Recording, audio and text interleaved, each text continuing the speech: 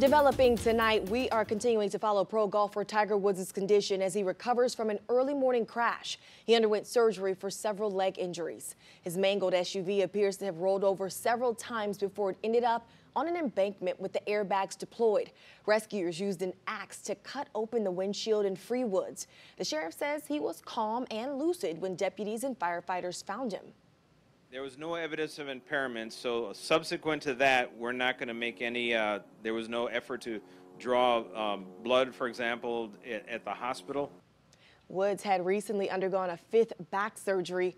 He'd hoped to be back for the Masters. Now, once more, the 45-year-old's career hangs in the balance after a devastating car crash that could have cost him his life.